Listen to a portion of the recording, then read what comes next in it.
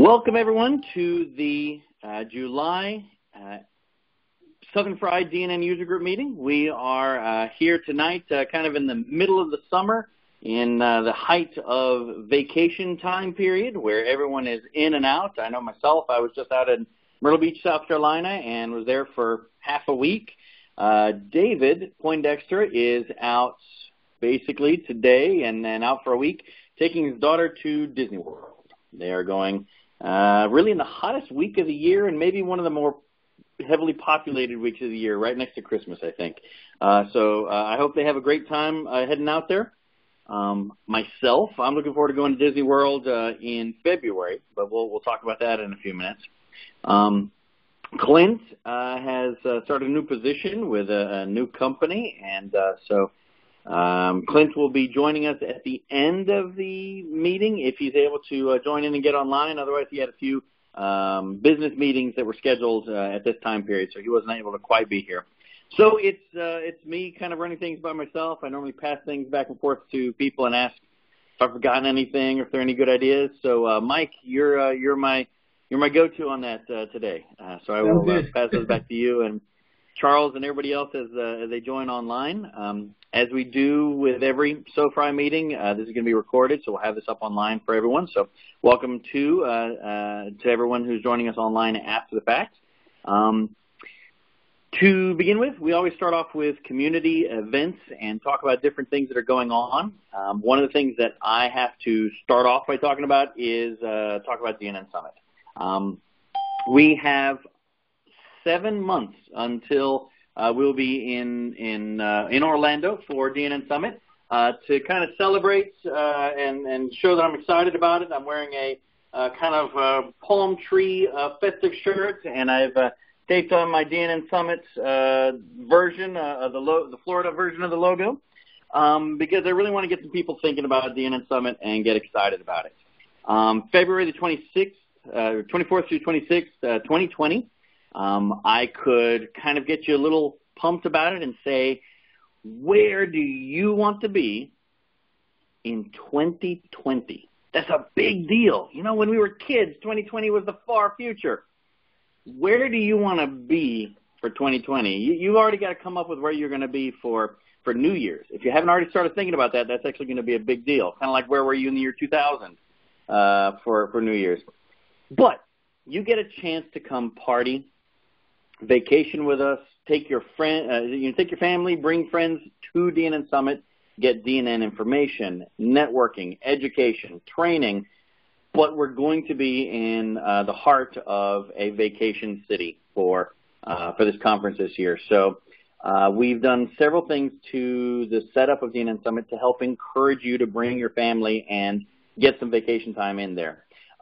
We've shifted the days of the week that the convention is going to be so that you could either have a weekend and a day before the conference that you could do a little bit of time there, do Disney, go do Harry Potter at Universal, go do SeaWorld. There's all kinds of things that are happening there. 2020 is also a big year for NASA. You could head out to the Space Center and see a bunch of things there. We might even be organizing something about that for us to go as a group. But back to the timing of it.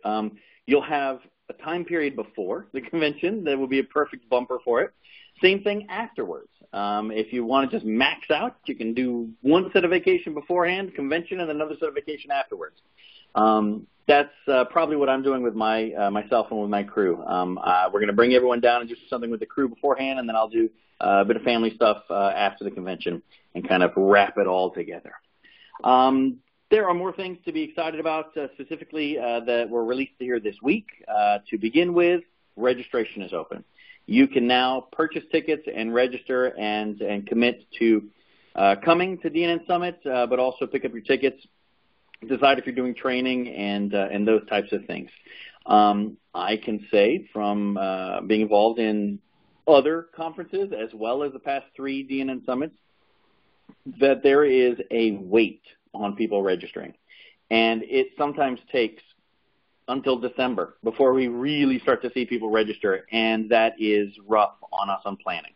It's rough on us figuring out our rooms and figuring out the space we need. This is a brand new location for us, so there's already a lot of predicting and planning for what's happening. The more people we can have registered, the sooner it will really make a difference for us in planning. So registration is open. The call for speakers is also out. So we just opened that up here recently, and we are now inviting you to show us your ideas for sessions. You loved some sessions last year, and you want to do a deep dive version of those? Pitch it. We'd love to hear about it. You thought, this was a great conference, and I saw these wonderful speakers give on these topics, but I wish XYZ was covered.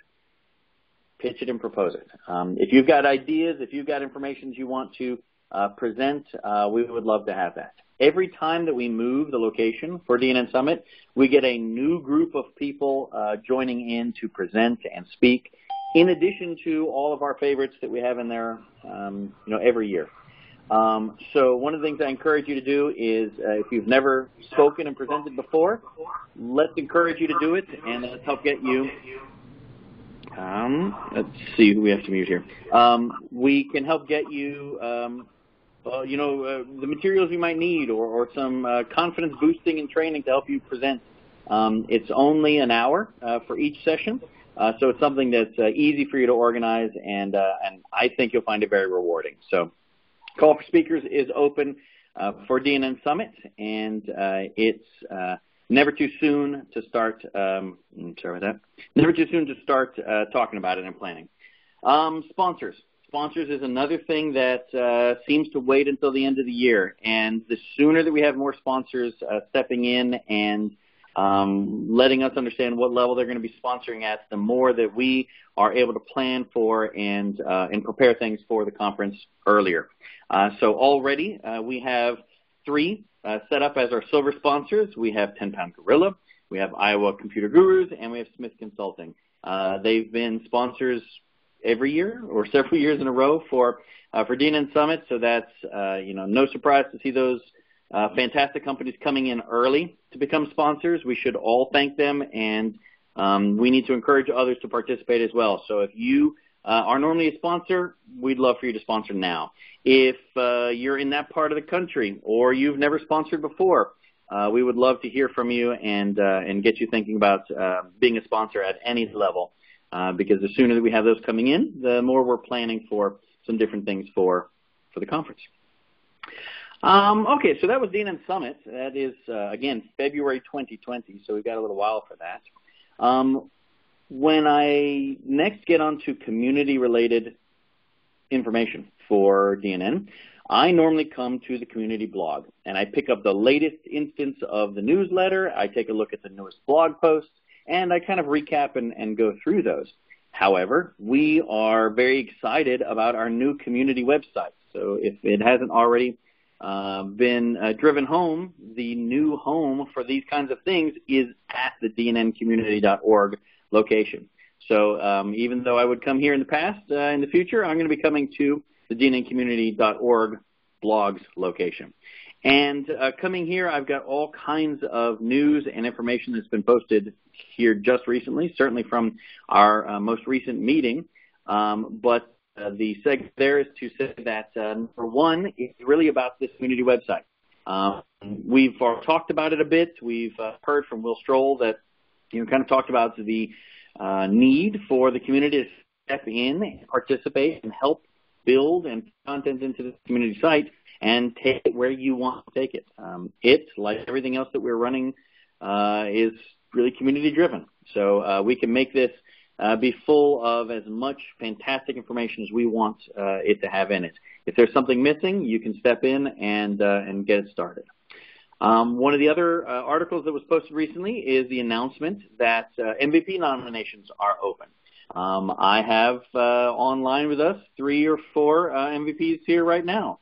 MVP program is one that was restarted last year. Clint took that as one of his projects to really shepherd through into a new iteration. And we've had now a year underneath of this program in which we have a structure where there are the current active MVPs. But then we have lifetime MVPs, people who have participated for such a long period of time or participated in a heavy way in the past, and they've turned themselves into lifetime MVPs. And then we have honorary MVPs that are kind of the transition. They are previous MVPs, and they might be current MVPs as they phase out after they've, not in the current year. And that's where we're heading now. The voting is open now for you to nominate 2019 MVPs. And really all it takes is you going to the site and filling out a person or a suggestion for people that you would like to nominate. The only difficult thing is that you are, recommended to fill in. It's a required field for you to put in the email address for that candidate. If you don't know, don't let that stop you from promoting or suggesting as an MVP somebody that you know has worked hard or has participated in the DNN ecosystem in a contributing major way, and you want to suggest that they're an MVP. Don't let not knowing their email address stop you. Put in I don't know at idon'tknow.com or something like that, because it's all going to be reviewed by humans as it gets aggregated together for voting.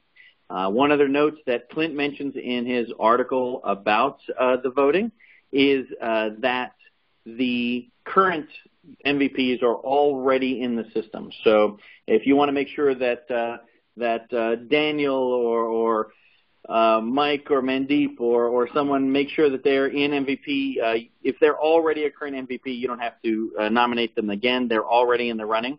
But you can think a little bit harder and think of some people who aren't MVPs that you've seen participate and get them into the list.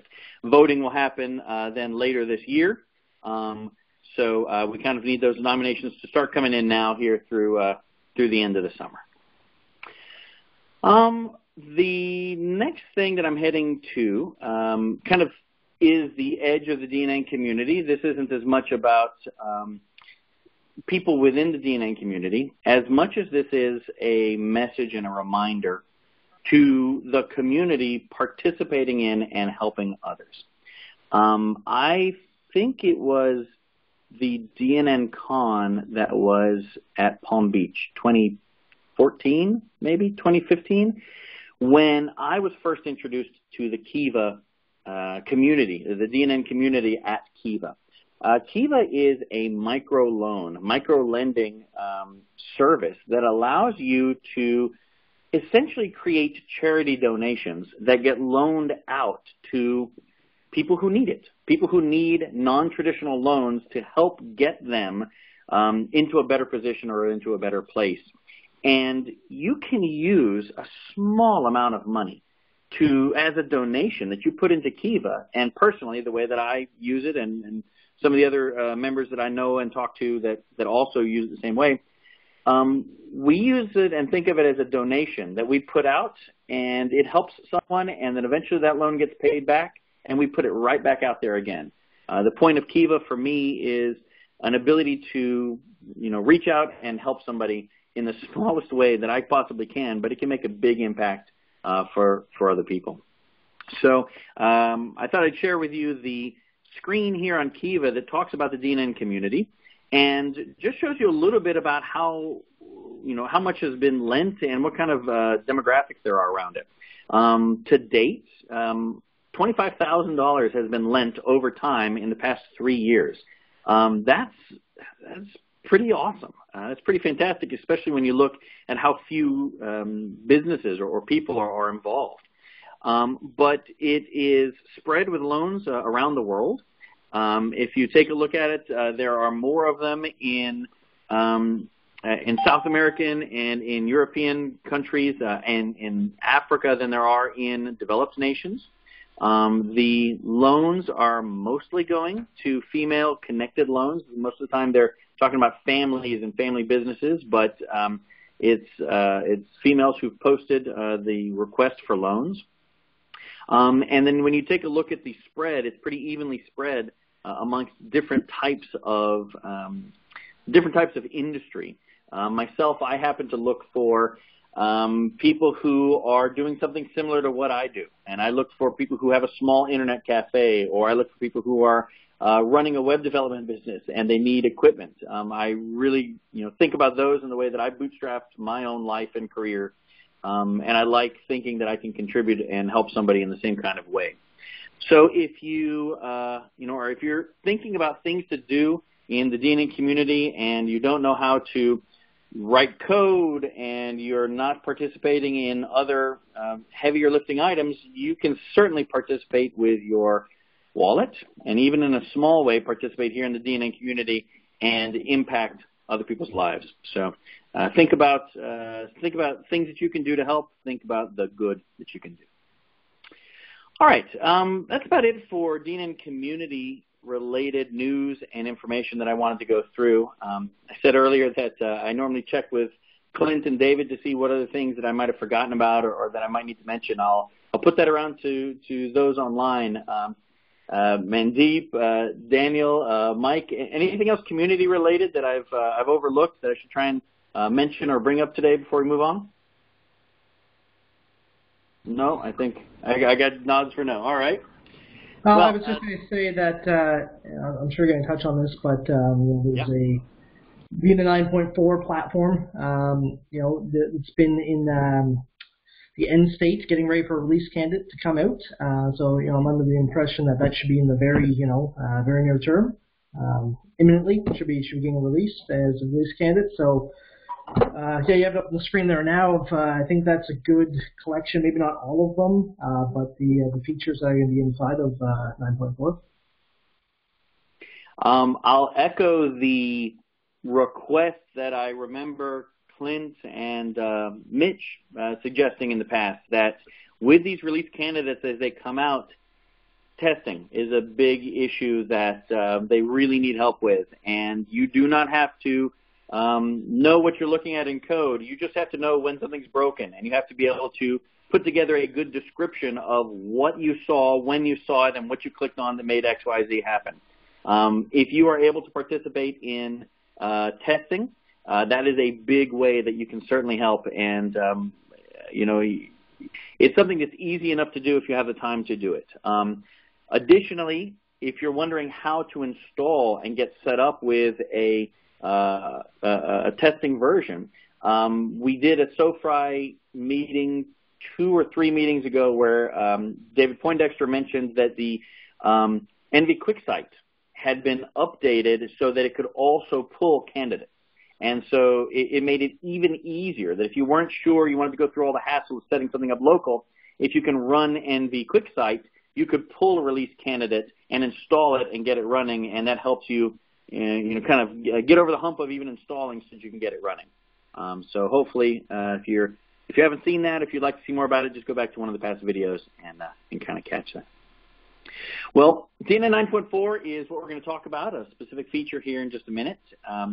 And I'm going to pass the mic and the presentation screens to Mike Smeltzer. He has been with us for several Southern Fried meetings.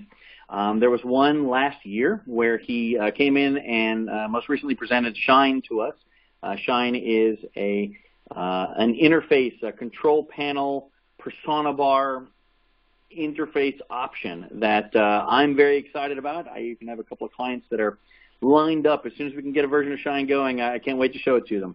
So we're going to talk about that in a few minutes. But before we get into that, as Mike mentioned, the thing that we're going to talk about first is one of the features out of 9.4 that's interesting. It's a new feature and it's a new element, and he's going to show us a little bit about it. I'm hoping with some screens and information so I can learn more about it. But we're talking about custom module custom action menus. And with that, I'm going to pass it over to Mike and get going. Awesome. Thanks, Ryan.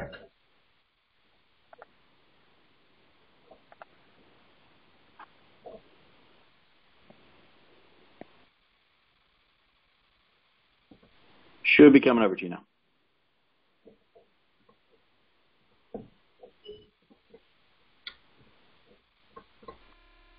Okay.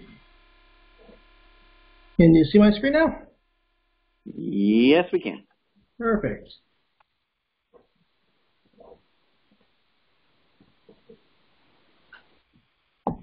Okay, as Ryan mentioned, this presentation segment is going to talk about customizable module action menus. It's just going to be a high-level introduction to them, and they are available in DNN Platform 9.4 when it's released. I'm Mike Smeltzer. I've been using DNN for a decade now, lifelong developer, and I'm from the East Coast of Canada. If you want more information about me, just check my website or follow me on Twitter. So we're going to talk a bit about the basics of what a module action menu is. Then we're going to go do a live demo and talk about some considerations that you need to take into account with this new functionality that is coming to module action menus. So we're actually, instead of just going through slides, we're going to jump right in and see these in action and talk about them as we're presenting them. So the site right here is just a standard fresh install of it says 9.3 in my URL bar up there, but it is a 9.4, a nightly build of it. So it doesn't have all the features in 9.4, but it does have the one that we're going to talk about tonight side of it. So I'm just going to go ahead and log in.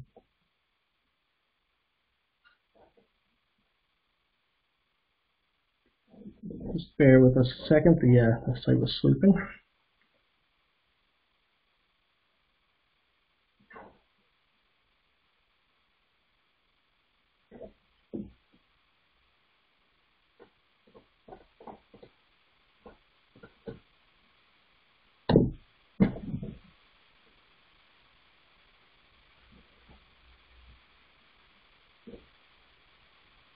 Okay, well, the site's spinning up there for the first time. I'm just going to go to this other tab here and show you on the new DNN Docs website. There's a good write-up on module action menus and what they are, and more importantly, how you can use them inside of your modules. I don't know the exact version of DNN Platform that they were introduced in, but they've been around for a long time, and they're extensible, so developers can add items into them. Usually it's the main gateway if you're following kind of the DNN standard protocol for how to get into the edit interface or the settings interface of modules. There's absolutely other ways you can do it, but kind of out of the box, this is the core way of providing some additional actions or options for users to get into the module action menus. If I zoom in here, you can see that modules will need to have an iPortable interface, or my apologies, a iActionable interface to interact with the module action menus, or I should say at least with the core module action menus that come with DNN out of the box.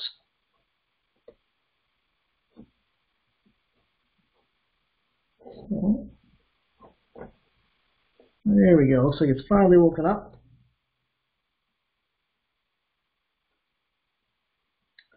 So I'm just going to go ahead and log into this website.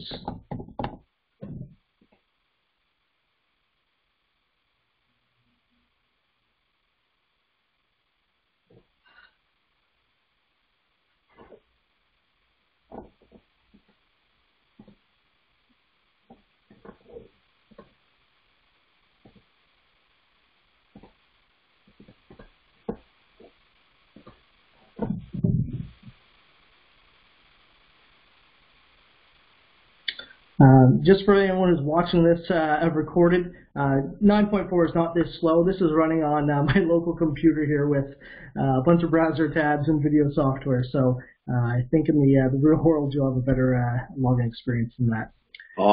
We give people leeway. It always happens when you're talking before the meeting starts. This side goes to sleep. It's easy. Yeah, it's funny how that works, eh? So I'm logged into DNN 9 right now. I'm 9.4. I'm in edit mode. And when I hover over a module, we see that module action menu up here in the top right. This is core behavior in DNN. Every module that gets added to a page gets at least a couple of these action menus out of the box. You'll get the settings menu and the move menu. So those are default behavior. Anything in this edit pencil, this is custom behavior for the module in question. So this is the HTML module. It implements, or sorry, I should say uses the base class of iActionable, and that way you can add functions into this. So That's pretty cool, but these haven't been updated in quite some time, to my understanding. There's a few issues on GitHub, and some people are solutioning some accessibility updates to them. But for the most part, they're what they've been for years. They work well. They work with my mouse. They surprisingly work well with my finger. I'm using the touch screen right now, and they work with touch. So they get the job done. But if you're building custom solutions on DNN, which is an extensible platform, and not just modules and skins, you can replace large chunks of the platform. The login systems, for instance, you can replace that. You can replace the caching functionality. One of the places that I've come across over the last, I'd say, year that you can't replace or couldn't replace on an entire site-wide basis is the action menus. So, for instance, when the persona bar upgraded from the original control panel to the new persona bar look and feel, it couldn't bring along its own new action menus with it without changing the entire DNN core itself. So, part of the change that I've introduced in 9.4, which I'll briefly show the code in a minute to, is the ability for what I call a solution developer to be able to replace these action menus on an entire site basis and use a different default action menu. Currently today, you can replace the action menus, but it's on a container by container basis. So you can add code into a container that will let you not use the default ones and inject something else. So what we're going to do before I look at the code is just add another module to the page here. Just going to throw an HTML module on the page. And we'll just drop it right above here. And there it is. So we have the standard action menus in DNN. I'm just going to change the container on this module.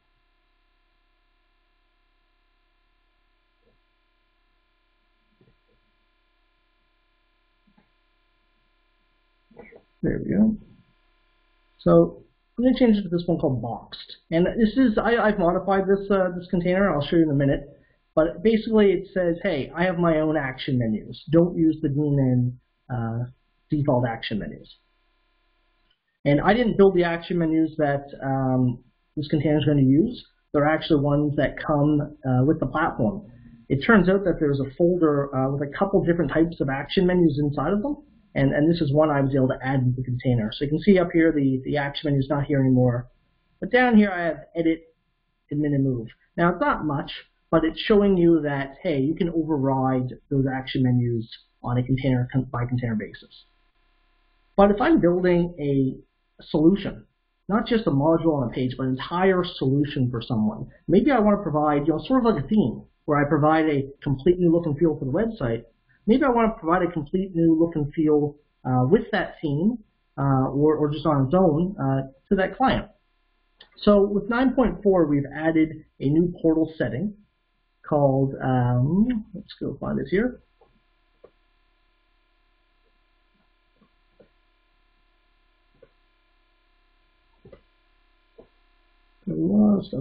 Here we go. So in the portal settings class, there's a new default module action menu setting that will come in 9.4, and you can get access to it from within code. For sites that are being upgraded, it defaults to the existing action menus you have today. So there's no interruption service. You can basically opt in and use this functionality or not if you have a solution that takes advantage of it.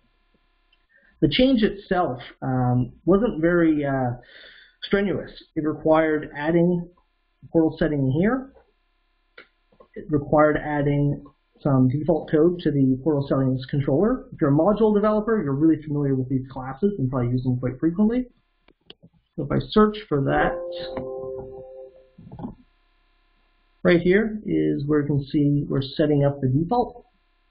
So this path here is the previous path that loads the action menus in the core of DNN. In DNN, there's a container class that gets loaded on every single module on the page. So every module on the page is wrapped in a container, and it runs the container code is what's responsible basically for injecting modules on the pages.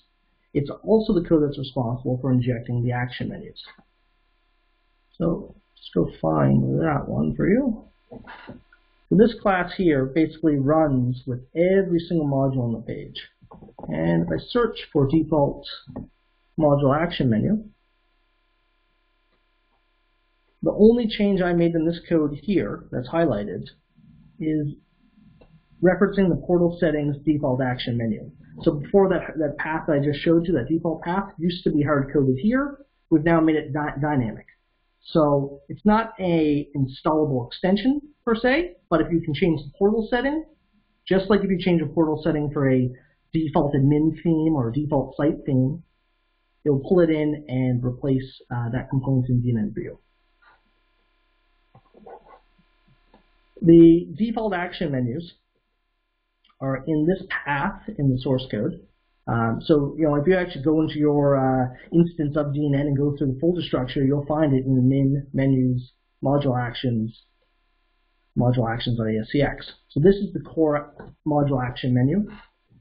The only thing that a module action menu needs to take advantage of the DNN core is, you see this one here, it uses an action-based class.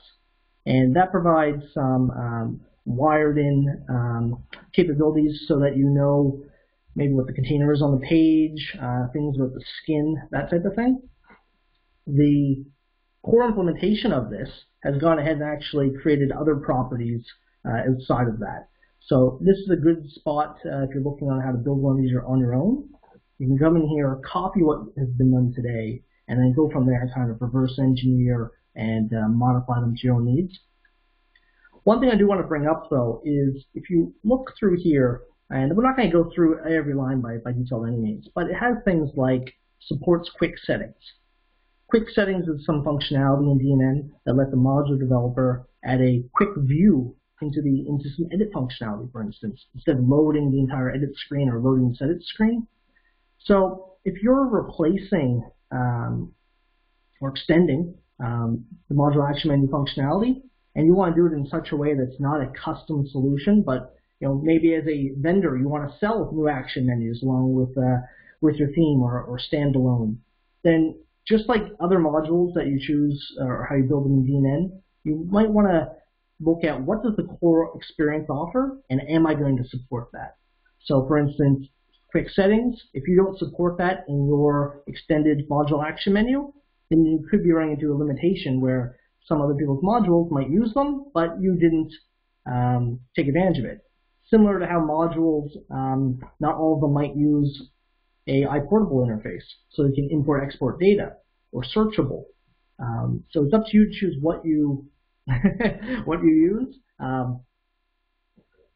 I think you're muted there, Ryan. I kept pointing down. I said, "Oh, but they should." Oh, wait, but they should. Yeah, both of those two things you mentioned should be an absolute must on modules. They need iPortable and they need iSearchable. Yeah, I agree. There's a standard set of functionality, and you should implement these things or provide safeguards for those instances that you don't. There's been no more frustration for me than installing a module on a site and it doesn't work with the rest of my site search, for instance, or something like that. So the iPortable has always been a thing that you might think about some modules where they don't need to export content or they don't need to export much, but settings. If you have settings in a module and you have an ability to export those settings so that in another setup of the same module you don't have to click and set everything, you can just import those settings again. I think if you think about it, almost any module can at least have something that's worth exporting for import again. So I've always had that as a thing that I like to see in modules. Cool. Even just copying the module in the same site needs that interface. Yes, it does. Yeah. So as we scroll through here, there's a couple hundred lines of code to make that basically custom control work as module action menu. There is, if we look at the view portion of the core one, not a whole lot of code here. There's a panel for the quick settings. There's some JavaScript. There's a custom jQuery plugin that was built, I believe, for the DNN module actions. You can see here that they're using some server-side code to pass some data into that JavaScript object. We're going to touch on this a little bit later in the demonstration. But this code that you're seeing here, another 150 lines of code. And then we have the JavaScript file, which has the plugin itself. I'm not going to go through all the lines here, but basically it's implementing the move down functionality, move panes, that type of thing. Another couple hundred lines of JavaScript here. So while the JavaScript will only get loaded once, all of this code is running every single module on the page in DNN. If you get into a situation where you may be on a page that has like 100 modules, I've seen some with lots of different dynamic capabilities. Works great in view mode, but in edit mode, their interface is frozen for a couple seconds because you're processing all this JavaScript. And you're doing that because if we look at the action menus here, these are being positioned with JavaScript.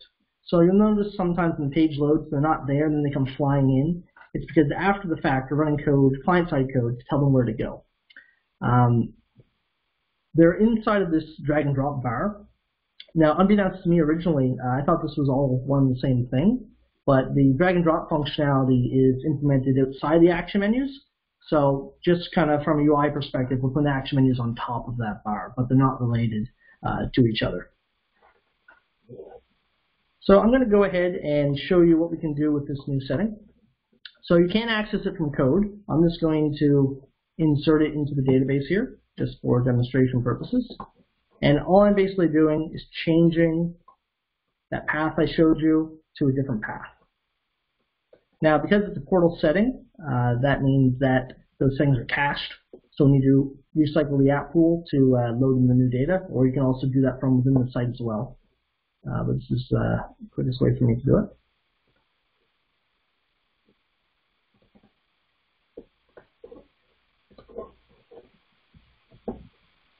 Okay.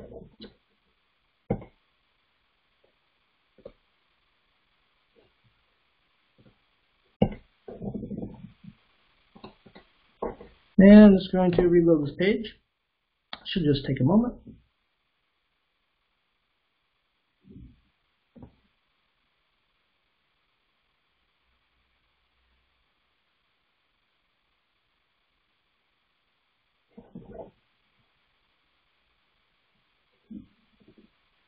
Well, that's loading up. What I'm going to show you now is just a basic example of a bare bones action menu. So as you can see here in my notepad screen, I have an ASCX control, use a C#, but nothing else. So with doing this, I'm basically just going to show you that you can completely remove those action menus. So this control is getting loaded, but there's nothing in it. So if you, for some use case, didn't want to have any type of action menu, you could provide sort of an empty container, we'll say.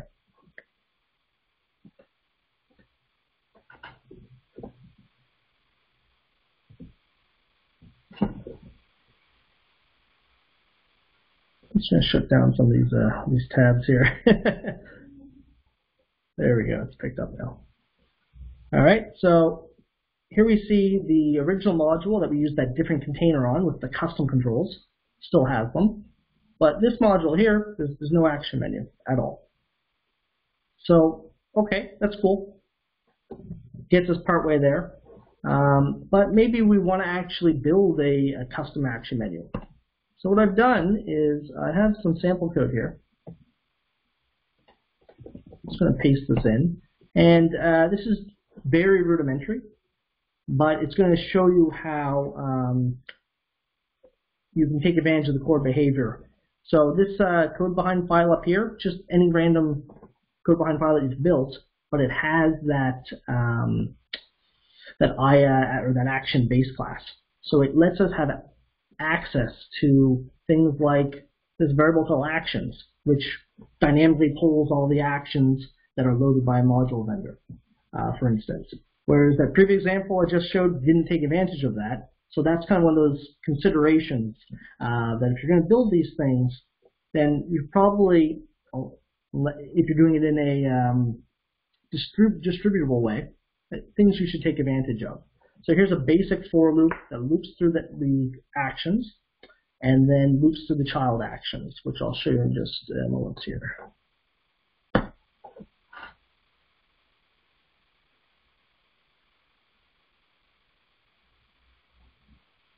So that should just take a moment. All right. So as I mentioned, there's actions and child actions. The top parent level are going to be the edit and min and move drop-down menus. And then below those, we have the ones that this module registered. Edit content, my work, the min, and then the move as well. So obviously, I don't think you want to ship this looking like this to somebody. It shows you a very quick and dirty implementation of a custom module action menu across the entire website. These actually do work. If I click on this, it should work. What does refresh do? That I haven't dug into it deep down, but you'll see that in the drop-down menu. I'm pretty sure that there's like an update panel, and it just kind of reloads that one module, is my guess. Reloads the element, yeah. No, it clears the module cache. Oh, it does it? Oh, okay. If you have module caching level, that clears it.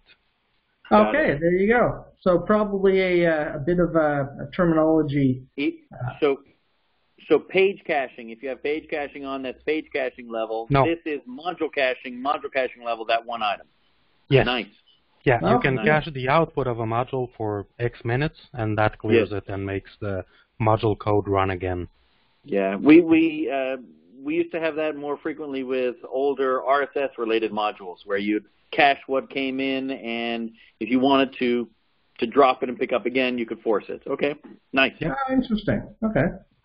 So yeah, this is just the core stuff that comes out of the box, and that's it. That just shows you what you can do there. And this is not meant to be shippable or anything like that. But hey, if you want to look at maybe replacing the core action menus, whether it's from a community contribution with a platform level, or as a commercial vendor, or as a custom implementation, you now have the ability to do so in a very quick and easy way to get going. Change that setting, and you can do whatever you want. This could also be great for doing things like A/B testing in the platform. There's a few, I believe, on GitHub issues that have some proposals in them for how to make these things more touch-friendly, accessible, maybe even look different, collapse them into one button, that type of thing. Well, with this type of functionality, as I mentioned earlier, because there's so much code and so many features in DNN, from a core perspective level, you have to support that stuff, or you have to deprecate it. So I can understand why these haven't changed, with a faster cadence. But using this functionality, maybe you could trial a new core action menu, for instance, and then that way work with the bugs without impeding production or something along those lines. Now, if I understand correctly, you get your list of actions, so you could add another first level menu in there if you needed more than admin and edit and move. You could do whatever you want. So absolutely, I could just right here in this example throw in another list item, and there we go. Daniel's option it is. It's not going to do anything obviously, but it would show up. Yeah, but yeah, exactly. Or you could do things like, what? I actually don't like and never used the develop menu. Most things, I don't use the help menu. So you could remove that stuff too, and then stop cluttering the interface in some instances as well if you want. So from a use it or provide for the masses, theme developers can and have always been able to do replacements and variations on this within containers. Correct. Yep. But here, you could conceive of somebody creating a replacement action menu, installer, and that would perform the few updates needed to then make a replacement set of action menus for your whole DNN instance. So it would be a way to improve your overall accessibility. You mentioned touch. I think that's a big deal. Those icons are a certain size. You could have it that maybe if you are mobile, it detects and makes bigger versions of those, or more touch-friendly versions of those. I absolutely keyboard-friendly. Oh, absolutely. I was going to say I absolutely dislike the phrase, the use of the word hamburger menu to describe what has become now permanently known as the hamburger menu. I cringed the first time I heard it, and then it stuck apparently, and so everyone says it. But anyways, a hamburger menu style version of that for touch would be an improvement somebody could create, but one that's unique or strange enough that you wouldn't want it in the core. So you don't want it as an improvement, a permanent change to DNN, but some person's site and the thing they need, they want it customized. Very cool. And if I understand correctly, what you did now, they're not positioned anymore by JavaScript. That is contained within that pane, right? Exactly. In that example, it's just injecting that HTML, and there's no JavaScript. There was no JavaScript in that at all. Obviously, you could add some in, do it differently, but it gives you the capabilities there to really do whatever you want from building a web page. Mm. All right, so that's all I have for the module action menus. Very nice. Yeah, thank you. Yeah, thank you, Mike. Before we leave, we've all kind of been talking about it, but with those online, any questions about it and what we've kind of seen here with it? I think we were chiming in as we had thoughts or had questions. So thank you very much, Mike. Appreciate that. Thank you. Equal interest. This was interesting to me, and I will have it bounce around in my head for a little while. But also equally interesting is to get another sneak peek at where you are with Shine. I mentioned earlier that Shine is something that we had you talk with us about probably November or so last year to kind of give us some ideas and introductions. I seem to remember you giving us a brief sneak peek or a brief preview, and everyone in the room gasped or jumped back when you showed us like one or two key features, and everyone went, "Whoa, those are fantastic!" So I'm really glad to have you show us a little bit about where you've brought it to and what we might expect. And of course, we're going to talk to you about timelines. So you'll have to think hard about your answers here in a few minutes, because we're going to press you for those. Sounds good. Sounds good. Okay. Yeah, as Ryan mentioned, so this next segment we're going to talk about Shine. It's a pre-release sneak preview. For those of you who don't know what Shine is, it's effectively it's going to be a commercial premium extension that will transform your existing DNN platform websites. We'll call it the administration Chrome. So the core control panel, the persona bar interface, with a new default control panel. And that is for existing DNN websites and also for net new websites as well. As mentioned earlier, I'm Mike Smeltzer from the East Coast of Canada. If you want more information about me, just go to my website or follow me on Twitter. So before we get started, we're going to kind of do what we just did a few minutes ago, where the majority of this is going to be inside of the app and talking about it while we're doing things. But as I mentioned, what is Shine? So Shine is a commercial premium commercial module that's not released yet, but has been in development and various releases, but not general availability release over the past 3 years. It started as an idea out of the frustration of my clients, not the same clients. Every client I went to was, liked DNN, loved the power, but found that the default interface was leaving a bit to be desired in some cases, or wasn't friendly enough to be useful to them. Now, some of these types of comments come down to the implementation in question. You could have the best platform in the world, but if you don't do a strong implementation to your clients or to the business problems, to solve the business problem properly, regardless of what platform it is, it's not going to be a great implementation. But I was finding even on really, slick websites that, it wasn't moving at a level that customers or general users are used to with other apps. So you look at your iPhone or your Android, big named applications are coming out with more modern functionality, different design methodologies. Making things look native on an Android phone with PWAs, for instance. There's a lot of things out there in the tech world that have changed the last few years, but the core default experience was not necessarily progressing with those in some cases. Still solves the need greatly and has a lot of great functionality, but a different kind of target market, I think.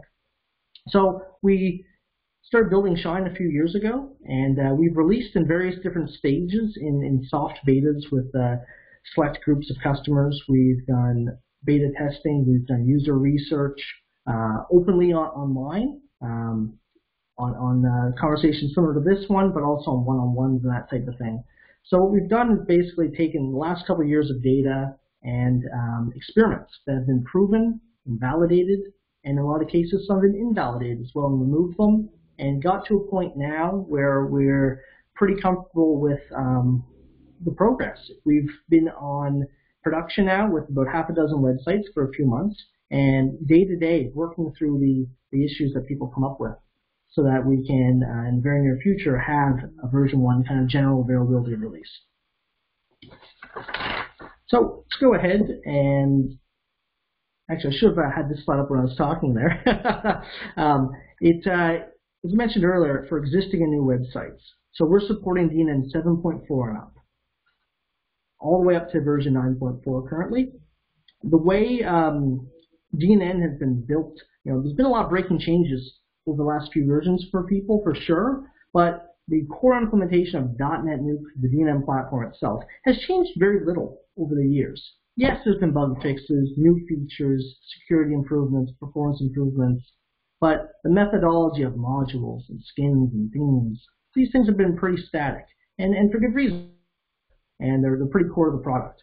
So we're able to build this product in a way that there's one code base that spans those versions, because the things that have been removed behind the scenes we weren't using and taking advantage of. So this puts us in a good spot where not only can we upgrade existing websites that, I don't like saying this, but it's true. There are companies that are stuck, whether it's DNN or other platforms, stuck on versions, and could get off of them, but the cost to do so is enormous in some of these cases, that it far outweighs the benefit. And yes, you're giving up security and performance knowingly, but there are things you can do to work around that, patches you can put in place, and for some use cases it makes absolute sense. I've worked on some upgrade projects that have been hundreds of thousands of dollars. These are not been all good to me, mind you. Wish it did, but these have been situations where, okay, maybe you like what you have today, you like the way it works, but you want to modernize it. So when you have new people come in, it looks fresh, it looks more like a modern application would look in 2020 when I go download it from an app store. There's a focus in Shine on not necessarily competing on feature spec and functionality. How many features can I stuff into this thing? Now, I mentioned that we validated and invalidated a lot of different features over the last few years. And that's kind of the approach we were taking, was how much stuff can I cram into this solution? And you end up getting into a lot of scope creep and going down lots of different rabbit holes. So we said, what were those kind of guiding principles originally when we started this project? Go back to the basics and really focus on building a modern application that lets people edit their website regardless of device form factor. So on my Surface Pro 4 right now, whether I want to use my mouse, keyboard, the touch screen, or my cell phone, this product can scale with your needs. Doing something that's called inclusive design. So not just responsive, not just caring about the device form factor, but building a website interface for people that have vision issues. Our lead tester on this product has a incurable degenerative eye disease. She's not blind yet, but she will be one day probably. So far, her vision is narrowed. She can't see the sides of the screen, even on a small device, because she has to get so close to it to see it. She's colorblind. Different shades of gray blur into each other. Other colors do as well, or sometimes colors may look like a different color. There's examples, I don't know the exact colors off the top of my head, but potentially, if we're using a certain error color, well, maybe they see that color differently. So maybe we need something else to help that user out. Maybe they can't use a mouse. Maybe they want, someone mentioned earlier with module action menus, maybe they want to use a keyboard to navigate through. There's lots of different modalities. I myself, I do this a lot, not just in this product, but just using my computer daily. I've got my portable mouse, which I just pressed a button on the table. And I've got my left hand on the side of my Surface Pro, which, if you're not familiar with Surface Pro, it's a touchscreen. So I usually flick through my web pages with my left hand, or I tap on things sometimes, and then if there's a task that requires more control, I move my mouse. So I kind of multitask on one device. And I agree with you that accessibility is not only for disabilities. I mean, every time I can avoid using the mouse, I do. Yeah, exactly. Accessibility is not just colors and things like that. It's not just using the mouse. It's, or putting alt tags on images. Those are absolutely fundamental portions of it, but it could be, having proper words on things for screen readers. Making sure, I don't know all the examples off the top of my head, but there's HTML tags you can use to tell a user of a screen reader that, hey, okay, you're at the top of the page, there's a bunch of stuff in between here, you just want to get to the content, so skip over the navigation and go right to the page. Yeah. Jump to body or jump to main. Yeah, there's video, right? Video with transcription. There's lots of different, there's PDFs. They're not part of your website, but yes, they are. If they serve from your website, someone's going to get that. Those need to be accessible too in a lot of cases. So, to point Daniel, absolutely. Accessibility is a huge topic, and I'm not bringing up every single aspect of it by any means, that's for sure.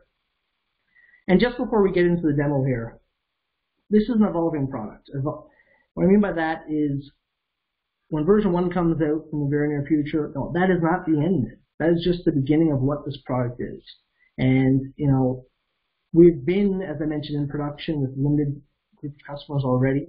We have done lots of testing and lots of focus groups with one-on-one and multiple people. And we're learning constantly. And as the first release of this product comes out, we're probably going to learn a whole lot more, which we haven't found yet. And the point of shine is not going to be a 1-2 year type of release a year thing. It's going to be a quick cadence, maybe potentially a release a month, every couple of weeks, depending on our sprint ball. So we're going to do that.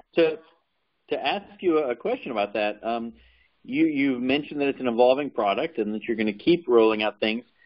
It's not as though you're just releasing this. You've been using this for multiple years now, and you've been doing that. You've been constantly improving it and constantly adding to it. Exactly. So it's almost as though your release here is really year 2 of this whole thing, and you've been constantly evolving all the way along. So we're just picking up to now be able to see this when it gets released and participate, but you've been doing this for a while already with constant evolution. I've been doing this for a few years now with, as anyone who's built a startup company and product before, many hills and valleys.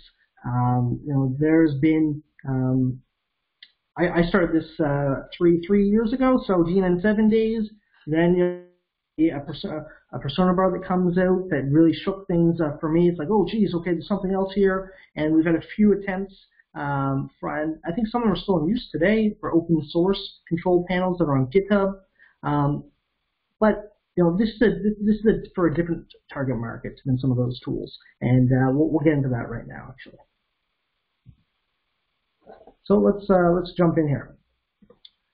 So we're probably going to run into a situation here where the site has fallen asleep again. So just bear with me for a sec.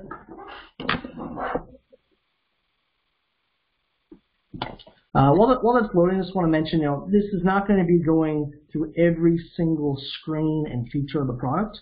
We're going to touch on some of the differentiating features that we have. And it's meant to be a casual conversation. So yes, it is a product, but if you're curious about how something was done along the way, or have any questions, just bring them up. It's kind of a behind-the-scenes sneak preview as to what's coming. So we're on the same site again. What I've done is I've already installed Shine here, so we don't have to go through the install cycle. But to install it, just like any extension, take the zip package, go to the installer, install it, and behind the scenes, it will do the work of the next time you log in, replacing either the core control panel, the persona bar, or if you have another option in use with Shine. So let's go ahead here and log into the same site.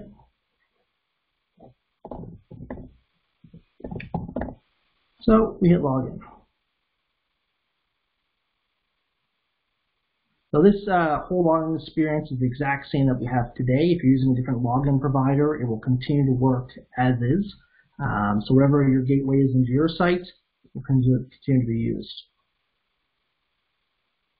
Now, I'll explain this right now. Actually, this wasn't supposed to happen. So here, I'll just close this and explain to you what's supposed to happen for this demo. So you should have just seen this. And what you just saw is a unfinished feature, which I'll touch on. But when you log into your DNN website, currently, what we just saw in the persona bar a few minutes ago is you log in with a user account that has edit privileges. Your persona bar is added to every page on the site. I just logged in here and just disregard that bug there for a few moments. I log in here, and with Shine, you don't see anything. You see your website with no admin Chrome whatsoever. So, dare I say this, similar to WordPress, how if you want to get into the administration portion of your website, you go to WP Admin, and you get a whole administration control panel over here. If you navigate through your site, you do have a little bar at the top on WordPress that says that you can get there. So it's a similar methodology where I logged into this website, and I can now go through it and test it and use it just like any of my customers would. And maybe I am a customer and use the same account or something, or I use this website. I don't have my administrative Chrome getting in the way. So how do we get that administrative control experience up? Well, there's a few ways. What we normally do here is just type in edit site on Shine. So this gives you a dedicated URL, which you could bookmark, for instance, and give it to a client. And without even logging in, if they went here first, this would take you to your login page and bring you right back. So we've just logged in, and because this is the first time this user has used Shine, they're getting a getting started welcome screen. Okay, preface this presentation with we are still 2 to 3 sprint release cycles out from having a completed version 1. So you're going to see some spots such as this screen where there's a little bit of UI tidy up required. But I think as the presentation goes on, you'll get the gist of where we're going. So I'm just going to go through here and agree to the cookie and privacy policy and accept the default options and continue. So now as a user, that screen should never come up for me again unless, as a developer, we change our policies and require someone to see that again. But right away, we're seeing some similarities and differences between previous control panels and Shine. Your top bar is very reminiscent of DNN 7 and 8. So the exact same height, for instance. That bar gives us access to global functionality on this site. So things like uploading a file or creating a page or logging in with my user account in here. The gray bar is what we're calling the page bar, which would be the equivalent to Persona Bar's edit bar. We're giving you page level actions and information that are applicable to this page only. And then down below here we have your page on your website. There's a couple things you're going to notice right now. This website is not full screen in the same size, in the same aspect as Persona Bar. And everything is rendering perfectly, as you saw. There's no overlapping or margins required at the top of the page to make things as a theme developer or just a website admin. Nothing I have to do extra to make this look and fit. In this model, let me just back up a step here. In the original DNN default model, every page has the control panel injected into it. So the content page is the container, is the parent, and the persona bar, or the core control panel, or any other control panel that follows kind of the core methodology, they're injected into that content page, and they're the child. So they don't have full control over their environment. In this example, Shine is actually running as its own standalone app, and the content pages are loading up inside the Shine. So that gives us the ability to have full control, prevent any types of overlapping, any conflicts with CSS and JavaScript. Now, the Persona did do some great work there to help mitigate against climbing CSS by loading the Persona bar in an iframe. But it's still inside of someone else's solution. It is not the encompassing solution. Whereas Shine, it is the encompassing solution, and it loads the content page in an iframe instead of loading itself in an iframe. So early on in our prototyping of this, we were calling this inside-out mode because it's kind of doing the reverse of what DNN does. But it's all doing this with, there's no core modifications or anything like that. We're not just using the default control panel way of building stuff, but we're also picking up some of the other building blocks that the platform has for us in order to make this happen. Before I touch on specific functionality in Shine, one of the common questions we get is, okay, you've mentioned this works on 7.4 and 9. How does this work with the existing solutions? So before I go into any of the menu options, I'm just going to click in here on this one here, and this gives us some more options. As I mentioned earlier, there's some UI tweaks, so we don't have all the icons and things of that in place, but this is pretty, it's pretty feature complete. You could say that minus a few bugs and some polish here and there, we're 95% feature complete. And what you're seeing in this demo is pretty much what version 1's going to have with, the missing icons added and some bug fixes and that type of thing. But we have admin and host page functionality. So I'm on DNN 9, but it does have admin pages by default. And there they are. They come with it. Same thing with the host menu. So if you have them carried over from your upgrades in DNN 7 and 8, you can still access those today. If you don't have those pages, these options disappear. And in 7 and 8, it's the opposite. Open Persona bar disappears. So I'm just going to do a quick demonstration of this. If you're on DNN 9 enough, you get that option. When I click it, a new tab opens, and I get that exact same Persona bar experience that I was getting earlier. Thank you. From our use, and there's always going to be use cases that's different, but from our use, a lot of the tools that people we run into use for content editing don't integrate with the Persona bar. They're usually modules on a page. And a lot of the options in the Persona bar are 100% required, 100%, to set up websites, add a role, that type of thing. But they're not necessarily things we're doing on a daily basis. So the intent of Shine is to, as I mentioned earlier, to focus on tasks that are being done on a daily basis. The immediate experience when you log in, the creation of pages, adding modules to a page, things that regardless of your use case, or quite frankly, regardless of what platform you're on, what website platform you're on, these are commonalities amongst all of them. Creating pages, creating files, adding content, changing page metadata, that type of thing. So we're trying to solve or improve, I should say, that aspect of website editing. Not necessarily coming into here and having a new admin log, for instance. So as I mentioned earlier, there's different target markets, and the Persona bar of the box, these types of settings are for a certain target market, a certain type of user. Yes, there are some solutions I'm sure take advantage of Persona bar, but at least to this point, there hasn't been a huge uptake that I've seen.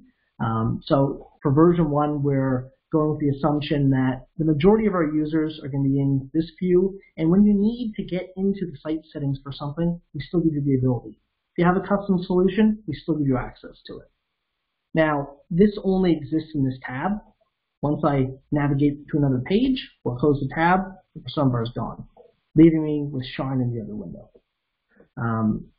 So that shows you kind of the functionality, compatibility that we're doing with 7, 8, and 9, regardless of your existing control panel selection. Before we get in a little further, I'm now going to demonstrate to you what type of responsive design we're doing. I'm not going to go through every instance, but something for me, and this doesn't mean, hey, you can edit this on your cell phone. Yes, this works on your cell phone. But there's a lot of times where I like to have my windows on my desktop side by side. So if we do that, right, now I've got a control panel that still goes with the page. And I just grabbed the wrong window there. There we go. So grab this and we can shrink it down further, and Ryan's favorite hamburger menu appears, so the options spill over into it. We'll notice things like the device preview toggle, we haven't touched on it, but it disappeared in this screen because it's not really applicable, or practical, I should say. And as we come back, some options come up. So Shine doesn't do responsive on its control bar. Every screen in Shine is responsive. We're just going to give you an example of this part for now. We want to focus on the gray bar for now. This is the page bar. Because, as I mentioned earlier, Shine is its own standalone app.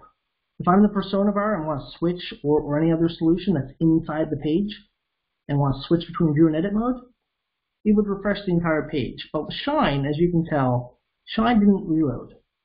Just the page itself did. So we're saving, from a performance perspective, we're saving trips to the server to re-download my min experience every time. We're also enabling the capability in the future for this, where this could potentially be an installable app on your machine now, because you can download the control panel and it's standalone. So as we toggle back and forth, you can see that the animation on the tabs goes, and it's just a nice fluid experience without refreshing the entire page.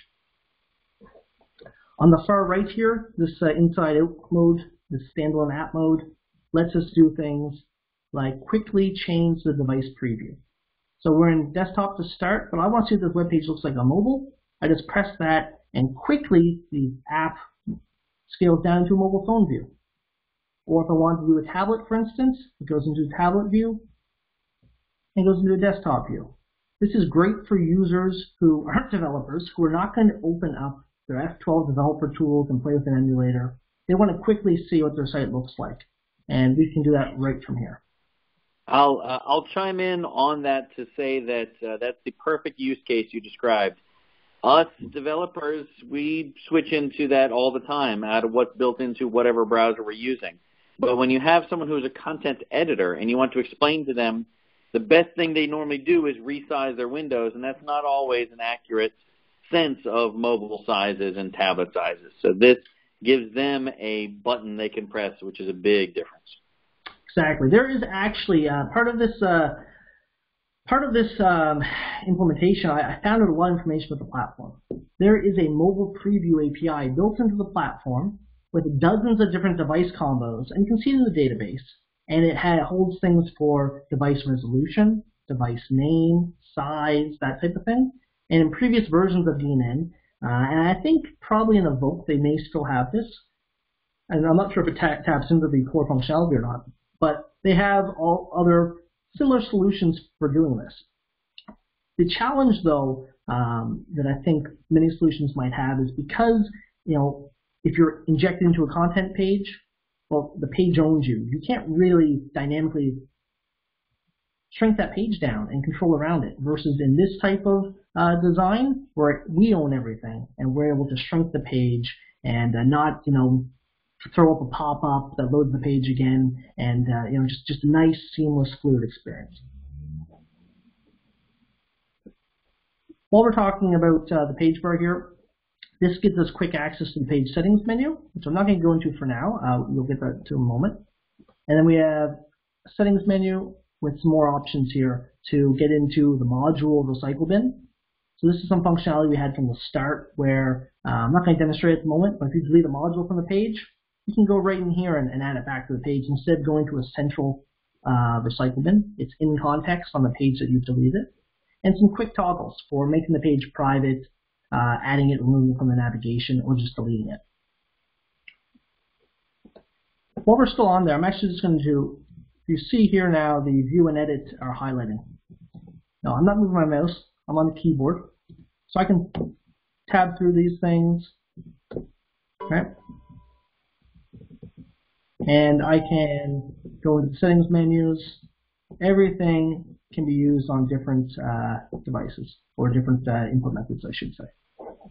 And the shape of them, the size of them, everything is touch friendly. I'm using my finger right now to do this. So there's a couple different use cases there for some of that inclusive design I mentioned. Okay, I'm going to go back into edit mode here. And this functionality is one of the features that we've had for quite some time.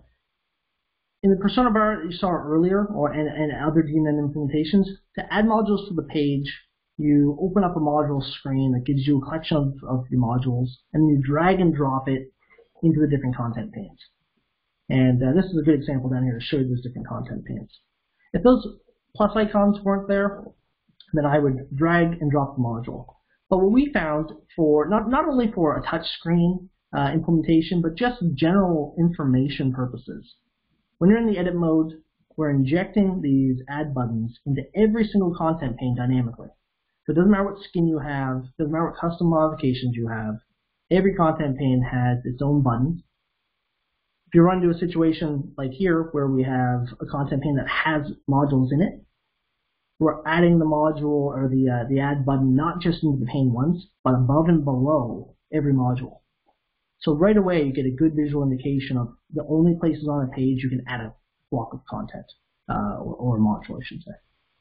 So I'm just going to go ahead and click over here, and you can see a screen load up with all of the modules that my user account has access to. You can share an existing module or add a new one. We've got a search functionality here. It's quite quick. And also, in some previous control panels, and this has been a request from this show actually, from this meetup group a little over a year ago, some previous control panels let you do default or set up some basic information before putting on the page. One of my biggest complaints is going to a website that I've never used before, it's been around a long time, that's had hundreds or thousands of pages, modules deleted over years, not a whole lot of maintenance, so recycle bins aren't emptied, things are hidden, and people have added modules to pages, but not given it a name. So it makes it really hard when you see 500 HTML modules in the garbage can or recycle bin, but no names on it. So while it's optional in DNN, we're giving it to you optional here, but we're trying to entice you by focusing the cursor in the text box, making it super simple for anyone just to type in what this is. So this could be, the Southern Pride's promo banner. It's not July, it's not August, it's July 2019, right? Something meaningful so that when someone comes back here, whether it's a new employee or someone, if you're like myself, I do so much stuff I can't remember what I did yesterday, I can now easily, quickly find what I'm after. We're just going to cancel this for now, though.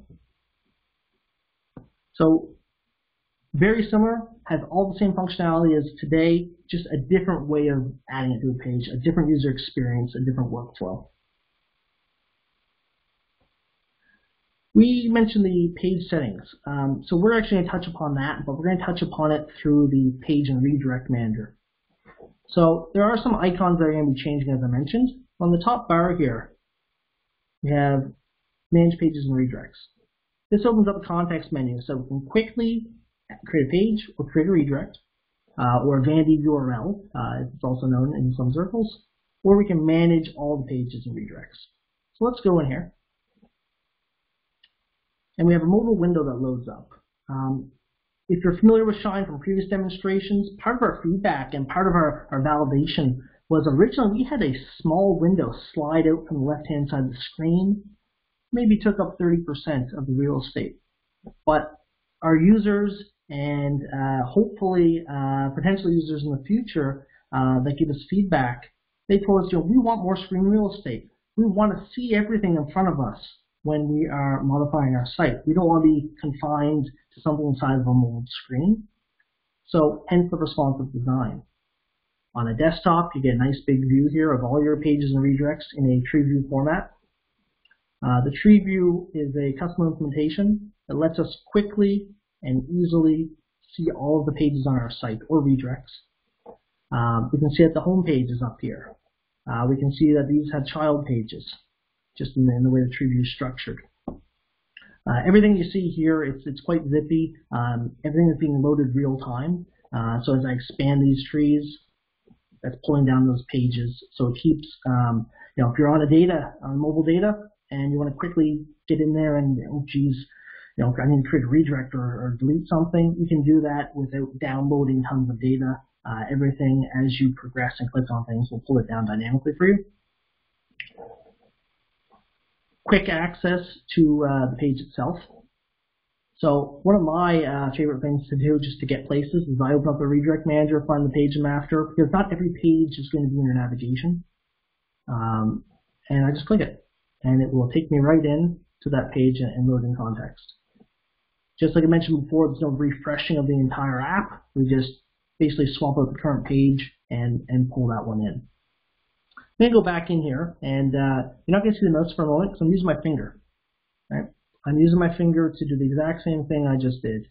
And really easy to do, no fumbling around. The hit targets are nice and big and work in either input method. You'll notice that every page also has a more page options menu.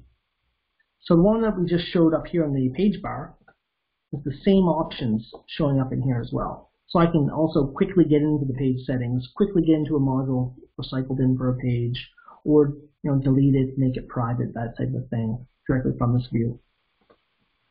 Part of how I mentioned earlier, we're trying to we're not just trying to rebuild a new control panel. We're trying to use some modern UI elements, make it seem more native. So something with these context menus, if I open near the top of the list, just like Windows would, the menu goes down. If I pick something at the bottom of the list, it goes up.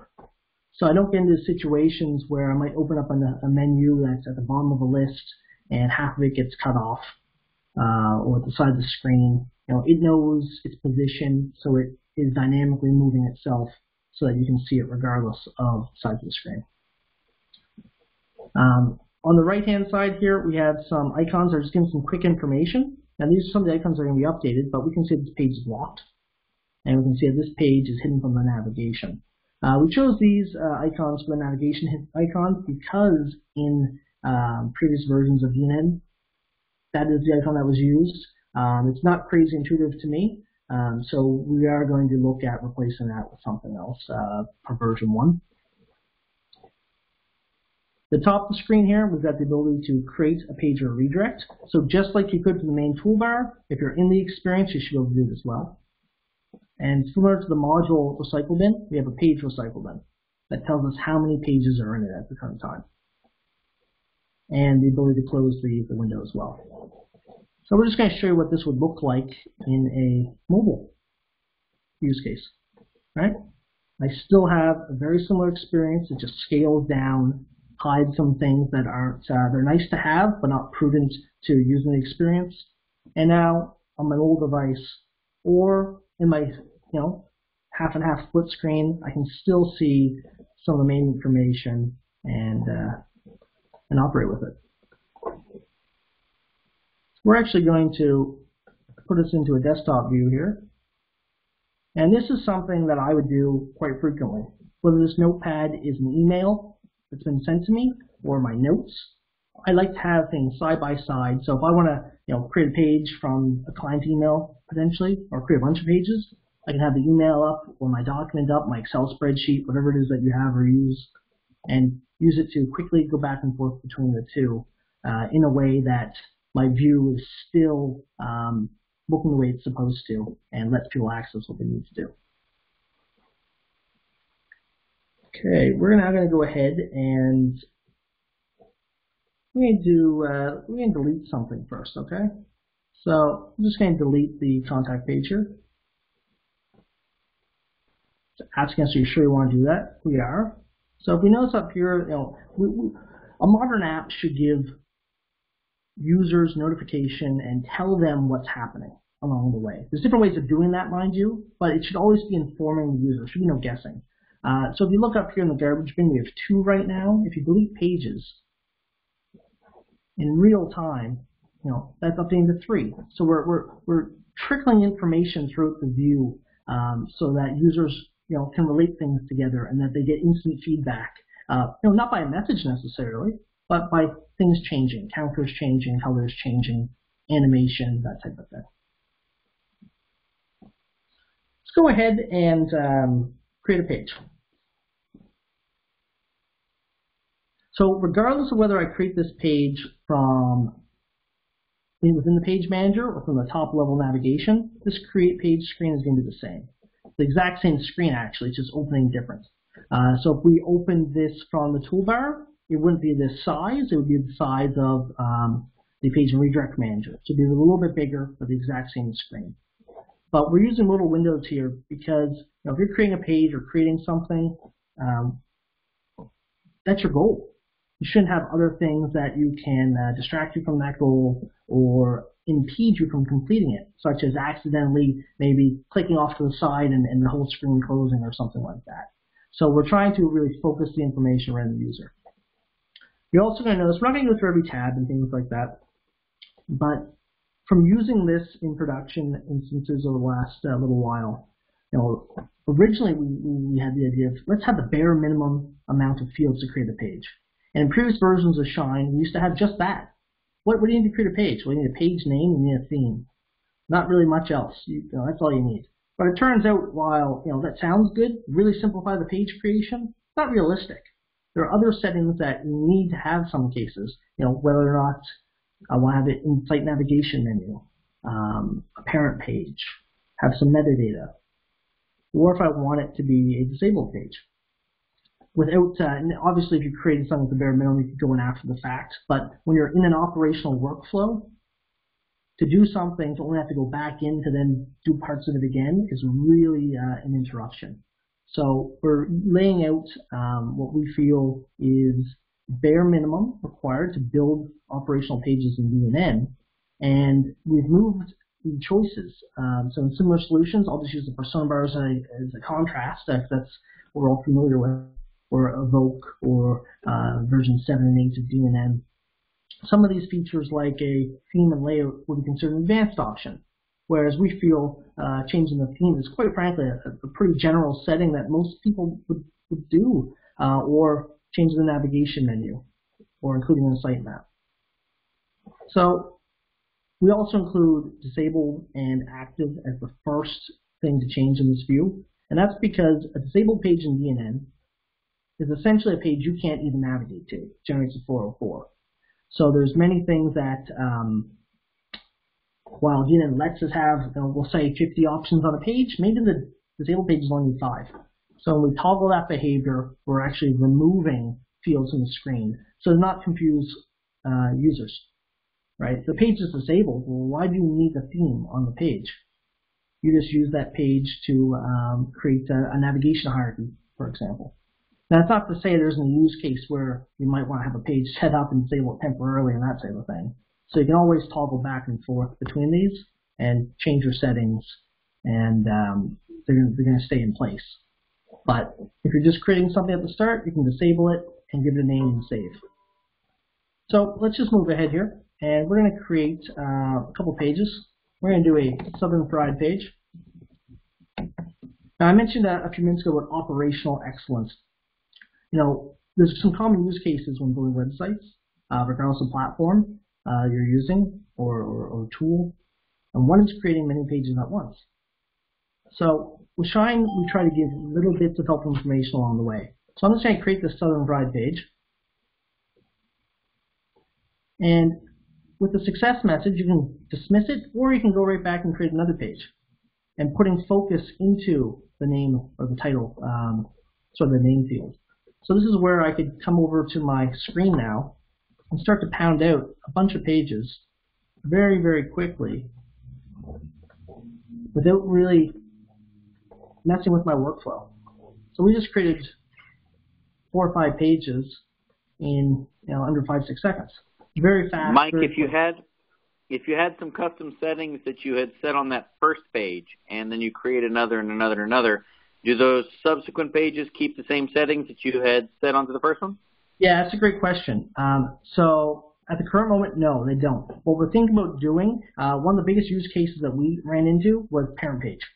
So if I'm creating a bunch of pages underneath the parent, currently it will wipe out what was there before.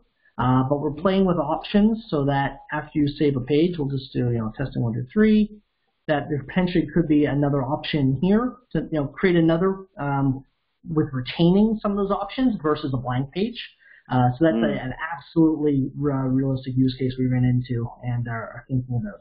For version 1, what you see here is what will be there, where it just wipes out what's there. Even if it was a subset, to me, I think that the buttons that you have inside of the interface to apply the same theme to children or apply the same permissions to children, sure. Those are some of the givens that I would have for, I just created this page and I want to create 3 more. It'd be nice if it kept at least those couple of things. Awesome. No, that's great feedback. Appreciate it, Ryan. So that showed us, and down here's our pages, right? This interface didn't reload. Everything is real time. So as you add a page, it shows up down here. If I want to change the home page, I can come right into this menu here, change the home page, and it's real time.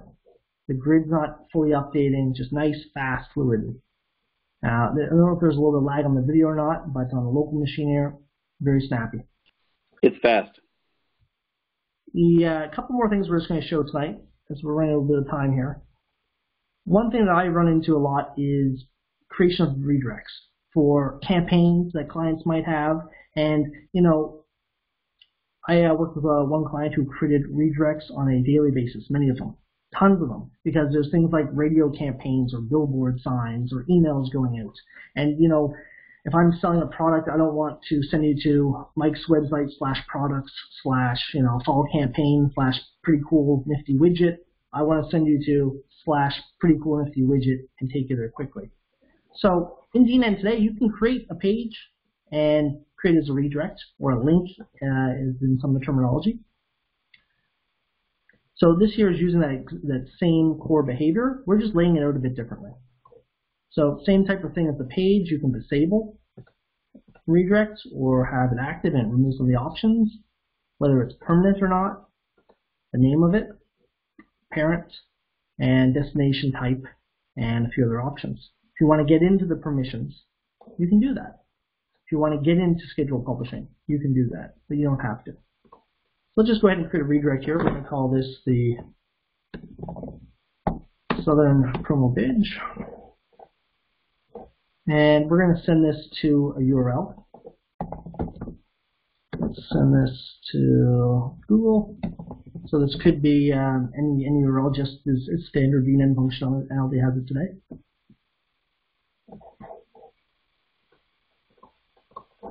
And a redirect has been created.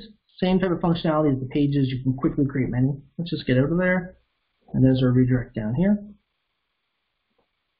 And we'll go ahead and make that public, which is just making the page visible to all users. And there we go. We have a redirect. Now, that's redirecting because our Southern Fried promo page is not ready yet. We're sending them somewhere else. And maybe this page is going to become a permanent page in the future. I could delete it and recreate it, or I could go back into the settings of it, which this is very similar to the page settings I mentioned earlier. And here's, the same screen we just had with a few other options. Now we can get into the URLs, we can see some audit info, create a page. But if I come up here to this 3 dots, I can actually convert this back to a page instantaneously, because in DNN, behind the scenes, a redirect is a page. It's all the same thing. So we're able to quickly toggle that behavior, which you can do also in core platform today. We're just doing it a different way. so that we're not showing you all the fields that may not pertain to your redirect or all the fields that may not pertain to your page. We're just showing you what you need to get the job done for that instance. Now we'll save this. And as you can see here, that's now back to a page. All right.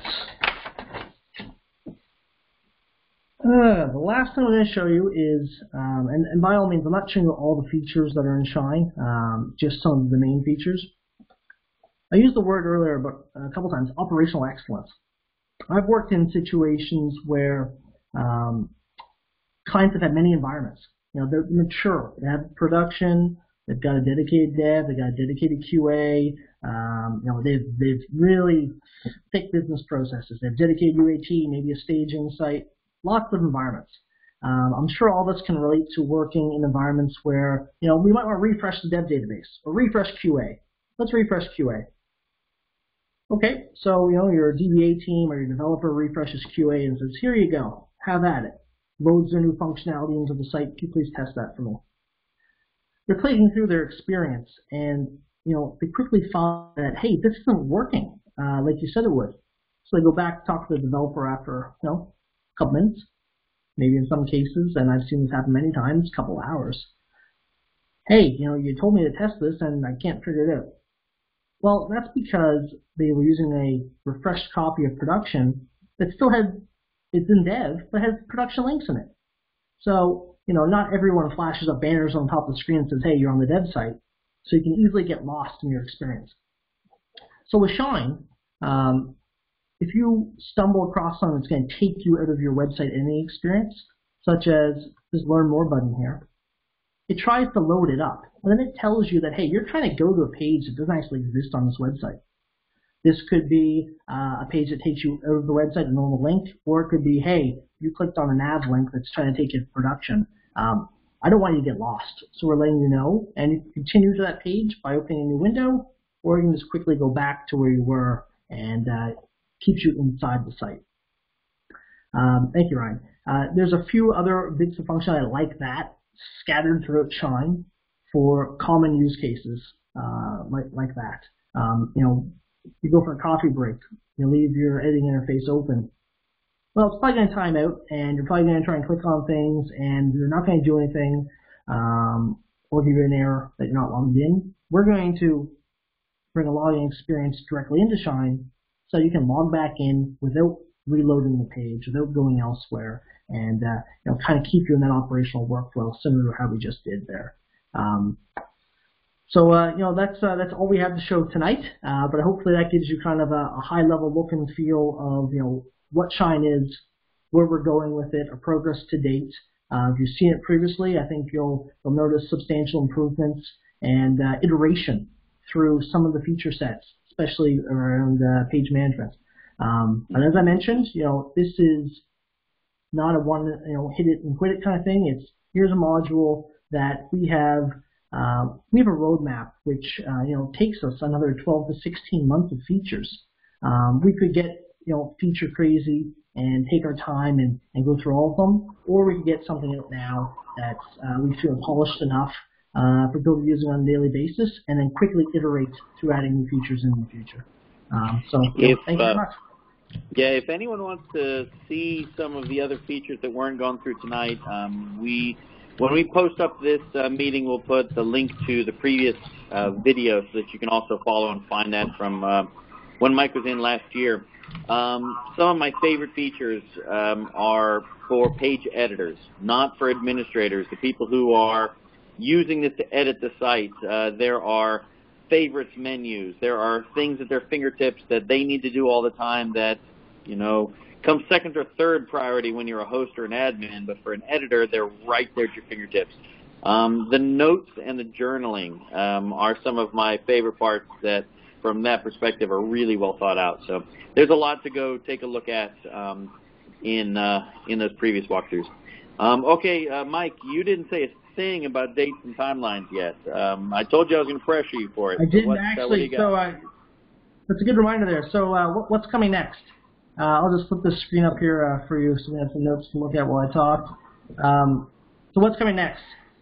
Now, we have a new website coming online with an online demo in the next few weeks, so imminently coming online, which is going to give you an actual date and things like cost and availability, potential limitations on, or not limitations, I should say minimum requirements for loading Shine, that type of thing. So I don't have a date period tonight, Ryan. Tonight was more just to have more of a casual behind-the-scenes preview. But within weeks, we have a new website coming, which will outline that information, and a version 1 is coming very soon. Some of the features that I mentioned are on that roadmap. The immediate features that are coming, we're going to have a series of updates called productivity updates. So things like drag and drop functionality for your page tree view, things that you might expect to be done in a modern solution throughout different portions of Shine. And also, as we didn't show tonight, but a new digital asset manager. Previous versions of Shine had a file and folder manager in it that brought to everyone things like file versioning. So your core implementation today takes advantage of file versioning with Shine. So soon after version 1 comes out, those are the types of features to expect. But once the website comes online, we're going to have an accurate roadmap as well that will continue this for you. Okay, so then for sure, by the time we get to DNN Summit in February, you'll be talking about it and having some giveaways as door prizes for us to offer out at Summit, right? Yeah, I've made when you're building a product, we all know how it is, right? It can take lots of different turns in the road. But absolutely, we're at a stage right now where our version 1 is imminently coming in, and by Summit, I don't think we'll be talking about version 1. All right.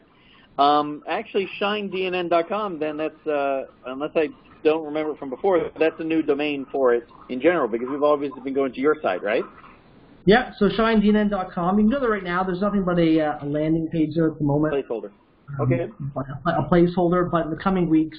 And we'll be advertising through Twitter as well, updating people when that site's online with some more tangible information that you can take away and add into your own roadmap or planning if it's something that is interesting for you.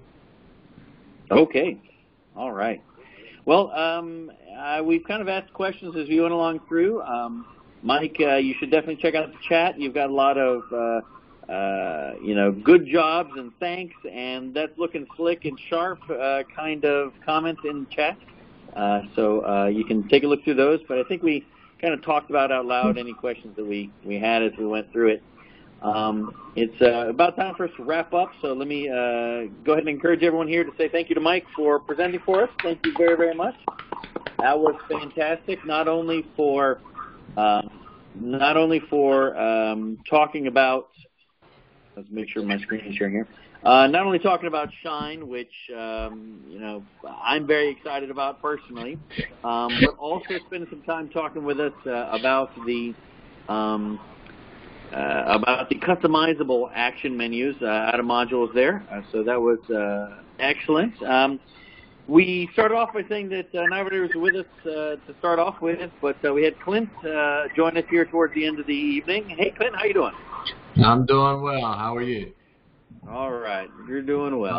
All right. I think a little bit late. You work for these Cali-based companies, and it gets a little late. Did you happen to mention in the intro, Ryan, about the MVP nomination still being live? Why, yes, I did. Okay. I was going to ask you if you had anything that you wanted me to mention or bring up, but community-wise, I described that the home to go to now to find out this information was now the community website, so there was a bit of a tout and a reminder there for that. But yes, we talked about MVP's voting being open, and that's something that we need to remind everybody to get into. Gotcha. Appreciate it. All right. I also will mention, and then I'll kind of finish and go back to the point that we have speaker sessions. We have our call for sessions now open for DNN Summit, and we also have registration open for Summit.